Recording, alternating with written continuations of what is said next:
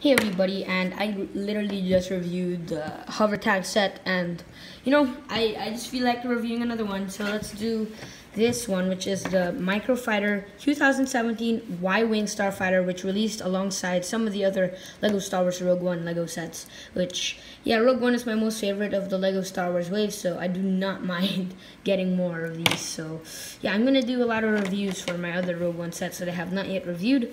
So yeah, let's take a look at the minifigure.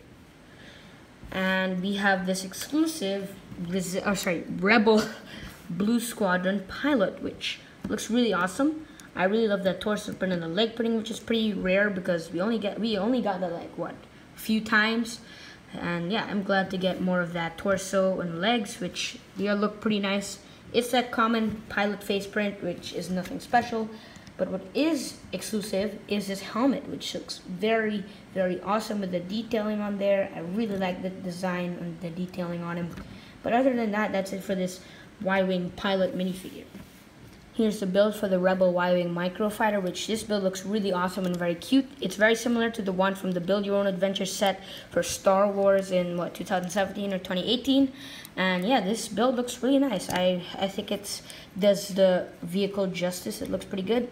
And there's a spot for you to put your Y-Wing pilot minifigure, which that looks pretty good. I gotta raise the arms a bit. I forgot about that.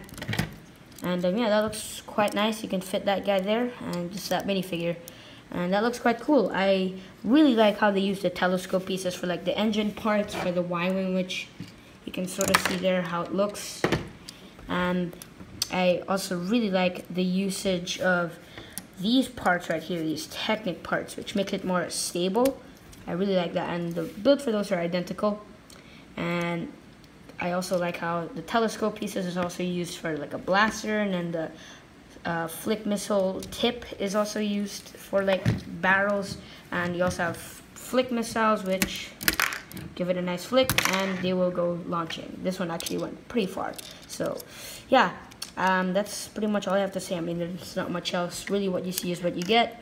And yeah, that's it for the Microfighter. And yeah, I don't have the packaging or the instructions anymore. I kind of lost them. So yeah, because I got this like back in 2017. So yeah, that was a while back already. So yeah, not much else to say, and I really like this set. I think the build looks quite nice, and I like the minifigure as well. So yeah, that's it guys, and hope you guys enjoyed, and I'll see you in the next video. Bye!